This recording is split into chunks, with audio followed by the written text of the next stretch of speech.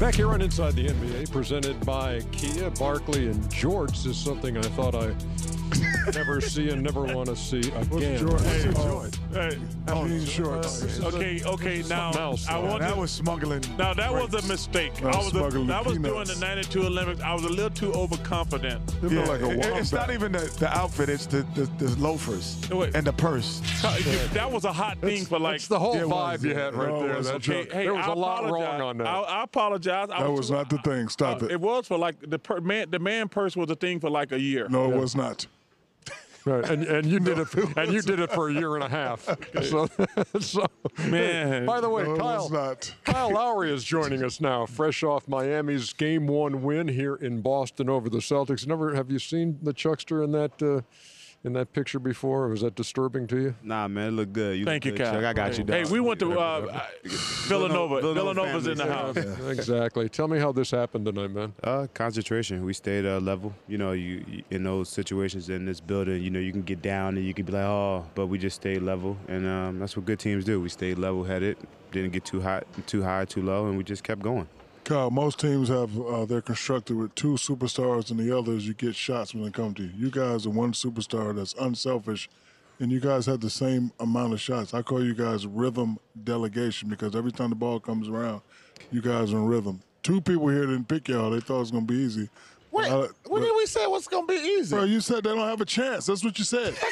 That's what you said. You said they ain't got a chance. Yeah, let's just clarify. It's not going to be easy. You just didn't have a chance. Yeah, you didn't have a chance. Anyway, how does it feel to know that you can shoot as many times as you want and be in rhythm? It's crazy, man. If you guys watch Jimmy Butler play, he's one of the most unselfish stars I've ever been around, and he's always like, shoot the ball. And, for a guy like that to give us the confidence, it works for us. And our team, Max undrafted, Gabe undrafted, Caleb undrafted. We got a bunch of guys, Duncan undrafted. For him to give the confidence to those guys is only going to make us better. So for us, it's just like, all right, shoot the ball, make sure we get the spots, and, with Spo, everything's going to flow. Well, listen, you have been amazing doing this playoff run. Appreciate it. Did you get a energy from somewhere? Because you have been just amazing. What happened to you kicking another gear when the playoffs started? I got healthy. That's one, and then two, it's all about winning games. You guys know, you guys have been in big games, big situations, and trying to win championships. At the end of the day, you want to just win basketball games, and for me, it was about being healthy and then doing whatever it took to help the team win. I think me and Spo, we had a great conversation. Me and Pat had a great conversation, and it was best for what our team needed. Needed a guy to come in with some energy and me lead the second unit, and that's what I've been doing. So before the game today, Ernest said who was the leading shot blocker for the Miami Heat. You know who that was? It's me. yeah. Get out of there, Bam. That's me.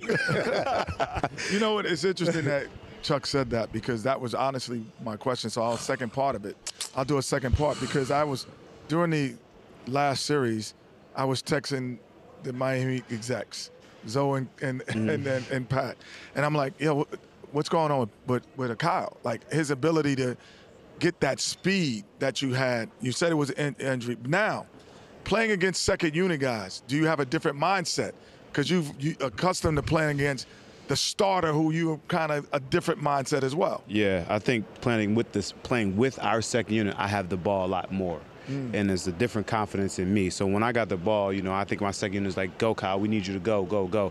And, when Jimmy's off the floor, we got to kind of play sporadic and play all over and create shots for everybody else. So I think that's the one thing, playing against the first unit and then being with the second unit, these guys look at me to lead them and have the ball a lot more.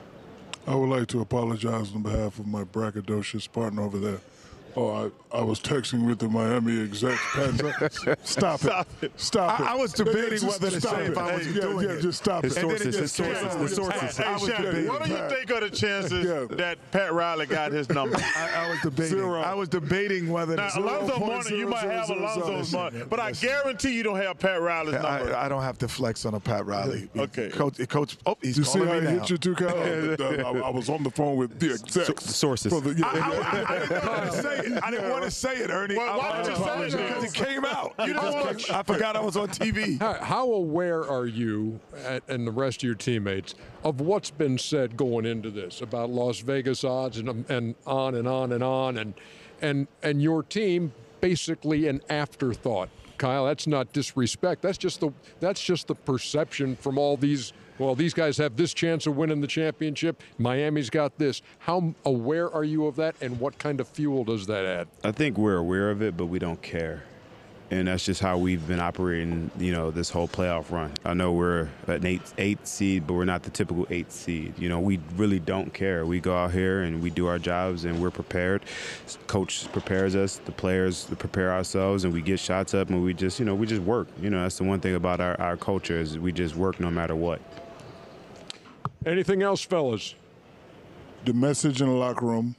I know the strategy. I know the culture. I know you guys said, okay, let's just play. If we can get one, get one. Now that you got one, you going for it in game 2, or you just going to come out and whatever happens? I think we got to be greedy. I think we got to go out there and still play the basketball game and try to win. I think at the end of the day, we won it's the first to 4. No matter how you get them. If you get 2 in a row, shoot, that'd be great. But at the end of the day, it's the first to 4. I want to say not bad for a team that didn't have a chance. Thank you. Yeah, that's right. 6 out of 12. Appreciate it. There was a guy up here that was saying that. 15 points for Kyle you, Lowry. sleep on my Game 1 win. Big pimpin'.